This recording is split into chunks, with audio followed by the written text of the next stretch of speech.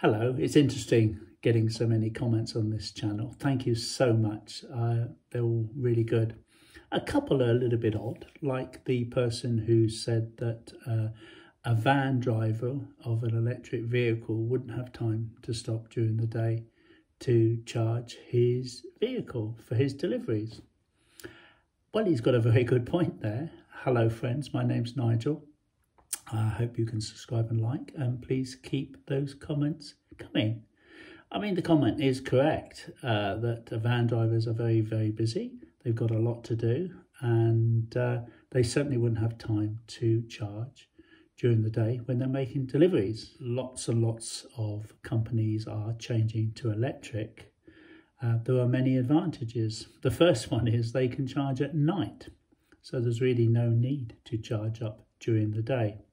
And they can charge at a quarter of the price of, sometimes less, of petrol, diesel or gas. So at the beginning of every day, the vehicle is ready, so he can get on with his deliveries without any interruptions. Businesses are looking at cutting costs, and although there's initial outlay is slightly dearer, an electric vehicle, though there's a lot of very good used ones around. It's good for business. EVs like short stop and start journeys, much more than combustion engines. Also, you're not polluting the driver with diesel fumes. Many don't switch off when they stop. It probably slow them down. So the air quality is not only better for the driver, it's better for anyone in the vicinity. I'm sure someone will say not every small business is able to afford an electric vehicle and might not have a facility to charge at night.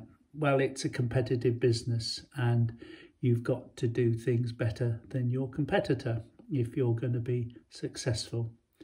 And you can either pass on the profits to yourself to get more electric vehicles or reduce the price to the customers. There's many options in business, and many will reinvest the additional profits they're making into more electric vehicles. I tend to think of these things like solar panels as when you, if and when you buy a house, and that initially it's dearer than renting, but in the long term it's much, much better for you.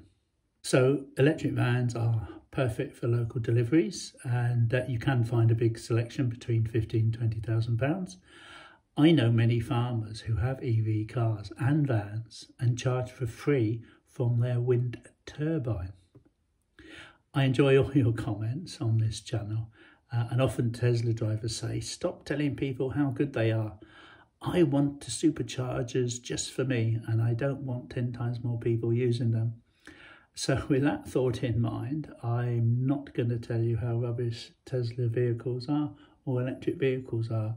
Many sites do that. There's plenty of them around, and they're getting 10 times more views than I am, because negative is clickbait and people love to see all the things wrong with electric vehicles.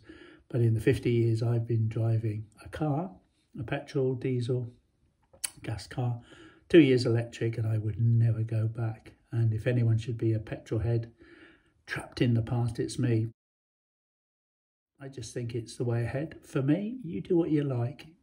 Like the person who said, stop telling people to buy a Tesla. Yeah, then we can have the superchargers just to ourselves. A recent consumer report found that 92% of Tesla Model 3 owners would definitely buy the car again.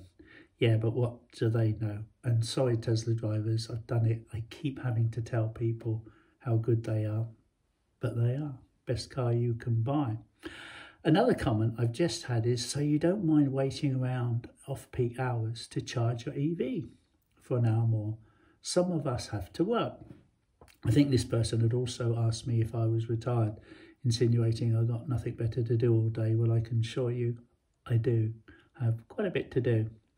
Well, let me explain. When I get home, I plug the car in at 11:30 when electricity is a quarter of the price. It fills the car up with electricity. So at the start of every day, a bit like the electric van driver, car is ready to go. Now, some people have said the grid can't cope with any more electric vehicles, but more EV owners are charging at night. when there's a surplus of electricity from wind farms, etc. I'm thinking of getting a battery with solar, and when there is not enough solar energy to fill up the battery during the day, if it's been a dull day, like so many people, and if you've done this, please let me know what your experience is. I'm planning on topping up from the grid at 1 a.m. in the morning when the electricity is cheap, and then selling it back to them from 4 to 7 p.m. And Octopus Energy have a plan where you can do this, and which helps pay for your battery. Because at 1 a.m. in the morning, the wind turbines are spinning around, and not many people are using electricity other than EV drivers charging up. And of course, everyone's using electricity from 4 p.m. to 7 p.m.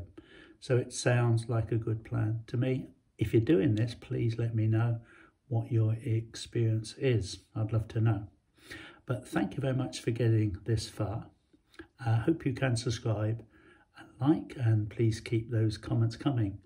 It helps the channel, and good or bad, as long as they're not rude. Please don't forget to take your reusable mug wherever you go. Drive safely. See you next time. Bye for now.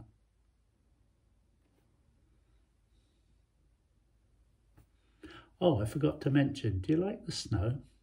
I thought I'd sit here at the window as it's so nice outside. Bye for now.